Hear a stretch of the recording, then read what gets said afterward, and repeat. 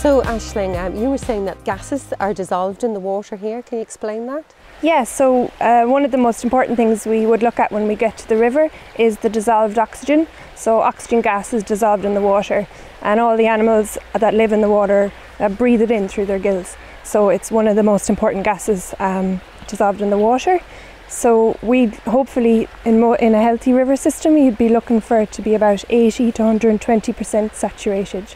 So if you saw a percentage below that or above that, you might be a bit worried about the system. So will we go check this out? Sure.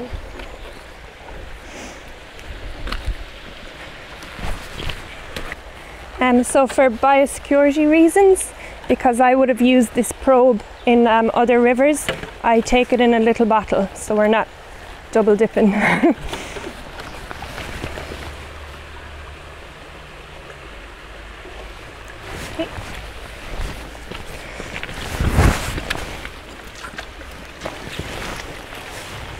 So this is my DO probe. Just switch it on. Just dip it in. And I just let it settle. So how long should you leave the probe in the water? Till the reading stops jumping around.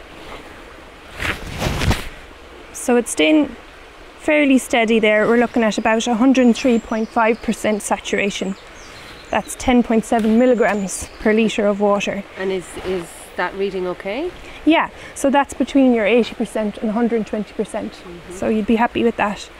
And then temperature is very important when you take these readings, because colder water holds more oxygen. So you would kind of interpret your percentage and your milligrams per litre based on the temperature of the water. Okay. So what kind of factors, Aisling, would affect the amount of oxygen that's in the water here?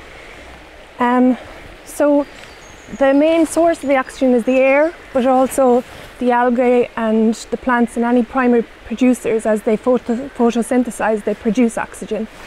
So if, for example, you got nutrients into the system that kind of overfed the plants, overfed the primary producers, and you got something like an algal bloom, what happens is during the night when they're respiring and actually using oxygen, they use up too much of it. So you might get at night time the dissolved oxygen dipping down below 80, and then during the day when they're photosynthesizing, when there's so many of them, it blowing up above 120%. And for the animals that need oxygen to breathe, like your fish and your invertebrates, that's going to put them under a lot of stress. And especially if you got down as low as 50%, your salmon and your trout would be in big trouble. Okay, so really low, like 50% is bad, but what happens if you went really high? What if it was 150%? Well, it depends on when you measure it. So plants, they photosynthesize during the day when they have the light, and that's when they're producing oxygen. But at night time they respire and they use oxygen and they produce CO2. So at night time, that's when you'd see the drop. And then you might come after dawn and you'd have an elevated above 120%. So you might see these diurnal fluctuations. Okay. So that's why anything above 120 or below 80, you'd be starting to have some questions.